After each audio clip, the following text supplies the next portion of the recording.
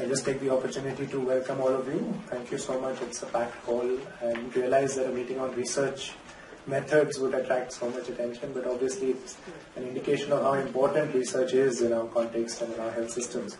I just thought I'd talk us through some background concepts. Some of these slightly long acronyms and words might be a bit or disorienting. So just to start with the question of what health policy systems research is. So it's a field that may be more familiar to some of you as health systems research, but it's also gained international currency in its slightly longer form of health policy and systems research. There have been a series of journal articles published on developing the theme. It's become the theme of a major WHO initiative, launching a whole series on methodology. And there's also a sequence of 3 global symposia which have now been organized on health systems research, the third of which will be held in Cape Town in October this year. So health policy and systems research, an emerging cross-disciplinary field with its own evolving standards for creating, evaluating and utilizing knowledge, and a particular orientation towards influencing policy and wider action to strengthen health systems. So it's a particularly action-oriented science. It's more oriented towards influencing change than many of the traditional sciences.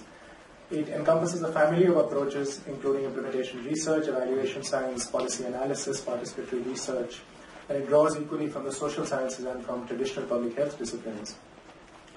It's widely been recognized as a critical element of the action needed to achieve the health-focused Millennium Development Goals, strengthen primary health care, and advance towards universal health coverage.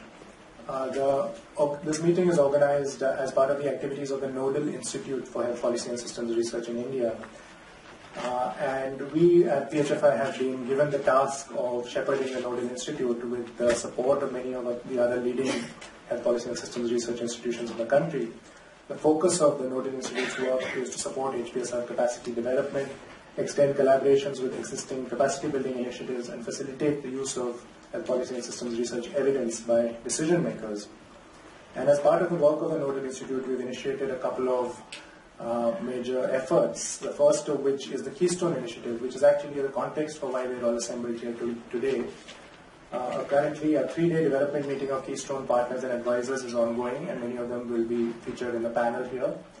And Keystone is actually a collective effort, a coming together of 10 leading Indian HPSR training institutions, and will be coordinated by the Nodal Institution.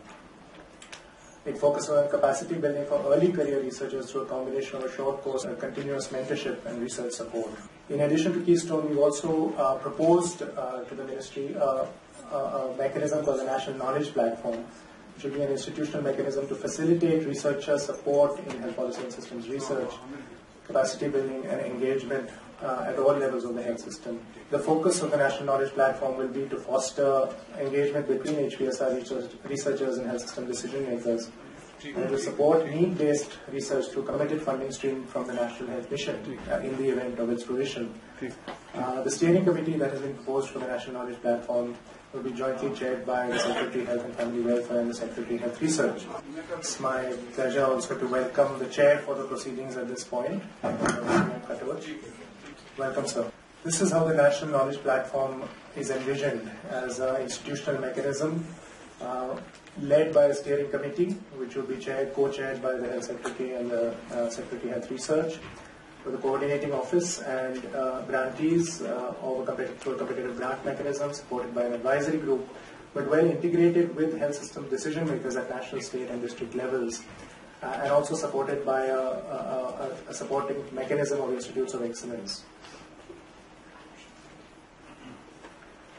So without further ado, let me introduce you to today's program. And we have an eminent list of speakers. I won't introduce each of them individually, but each of their reputations and their achievements speak for themselves. We'll be covering a number of interesting themes. The first panel, following the opening session, will be focused on the issue of how health policy and systems research can be embedded into the functioning of health systems in India. And there are a few questions that we hope the panelists will try and address through that, but of course they're open to interpret the question as they wish.